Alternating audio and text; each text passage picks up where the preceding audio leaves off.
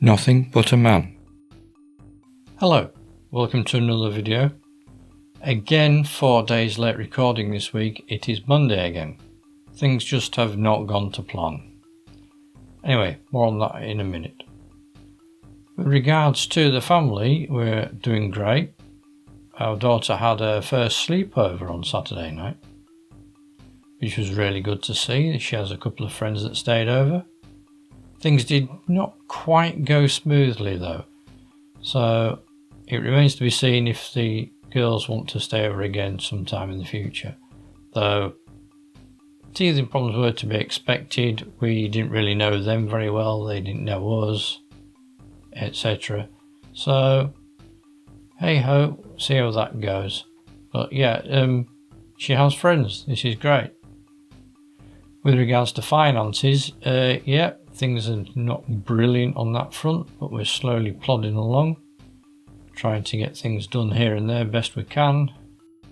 And with regards to the business then, yes, no, things are not going to plan regarding making videos. I am still behind on this channel at the present time. I've still got this video to do obviously, which is last week's, the week before, and I'm just doing the finishing touches to some more music for the one before. It is very difficult to actually get into a flow of doing any work. We are now coming to a slightly different schedule for our evenings, so I am getting an extra hour or so in the office. Obviously, I need to be in the office to do the editing on the videos. I am of course still very much behind on the grumpy channels. So I need to try to find some way of getting better at managing my time.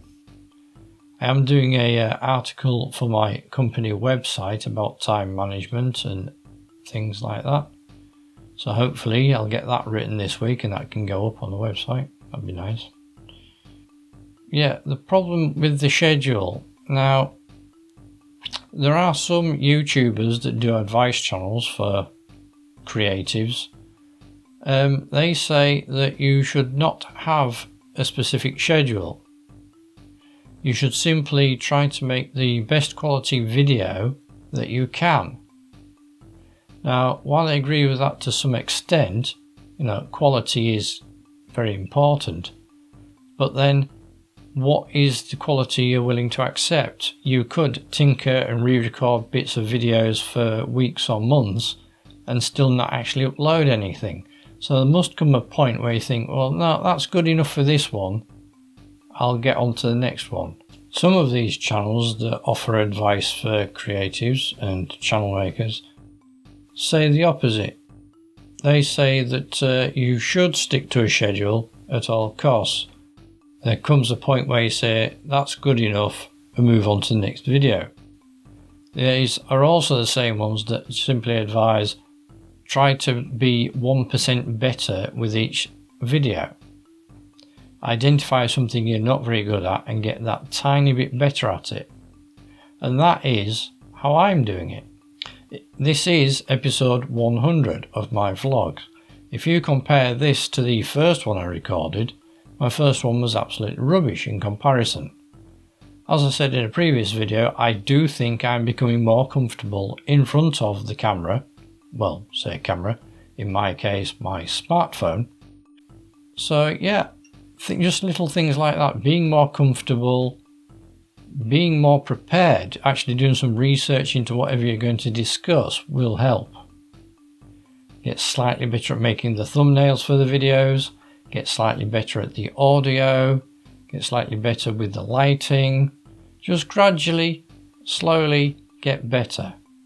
Theoretically, I should be 100 times better than I was with the first one. See, I don't think I'm actually improving 1% with each video, more like 0.1%. Does mean that I am 10% better than I was when I started, which I think is adequate. Basically, I did start this channel as simple talking head videos. But with my new schedule, as discussed last month, I am actually being better, I think, in giving value for the viewers, hopefully you. So the question is, how do you get better at managing your time? For me, it's a bit of a problem. I have bought a small fold up table so I can now put my laptop in the living room and do things. We have been discussing launching another channel, which may sound absolutely ridiculous to you with me being behind on the other ones, but it is something I can do while I'm sitting in the living room with the dog. So again, just nice cutesy videos, relatively simple to edit and do. Now, I'm not saying that vlogs are easy. They are not. It's just for me, I find generating the artwork for use in Blender is extremely time consuming. I'm simply not proficient enough in the software to get a reasonable workflow going at the moment. I think what I need to do is simply use the program more in order to improve my skills in it and therefore be quicker. But it does take me days to generate one piece of artwork, and that's without the render times, of course. But I am fortunate in the fact that I have more than one computer, so I can actually do the rendering itself on another machine while I'm then busy creating new artwork for the next video on my laptop. Other people are much better at using Blender than I am, of course, but in comparison, these videos like this one is just me recording, editing out any bad bits, improving the audio quality, adding in any extra B-roll, and that's pretty much it. So a simple video like this I can do in 1 or maybe 2 days, whereas a similar length animation would take me weeks or months to do. A short video like the Ultra Shorts channel I have can take me 1 or 2 days just to do that, and that can only be what, 10 to 20 seconds long. I do need to become more proficient in using Blender in order to make better videos. So if you are thinking of doing YouTube yourself, or any other platform for that matter, will you be sticking to a schedule and just saying I'm going to upload a video no matter what, and it can be the best I can in that particular time frame?